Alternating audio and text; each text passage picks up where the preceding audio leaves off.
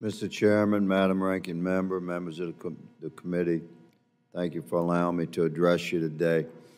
Louisiana is home to many of the nation's largest ports and most trafficked waterways, some of the largest flood mitigation and coastal restoration projects.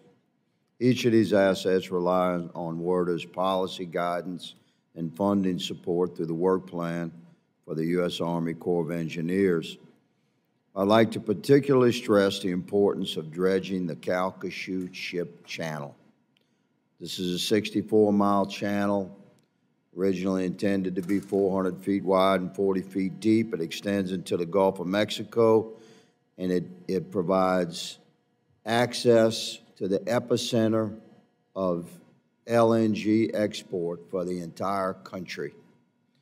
We are seeking authorization to deepen the channel by up to 5 feet. This is very important.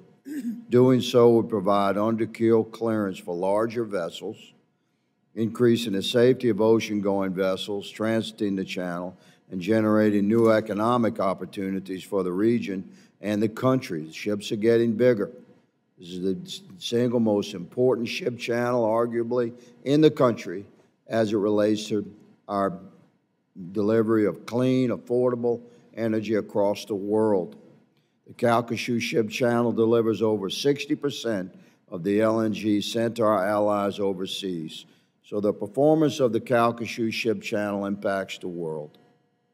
Further, rock jetties that were congressionally authorized for the Calcasieu River and Pass project to protect the 400-foot wide inside channel require extension in the Gulf of Mexico about 1.5 miles.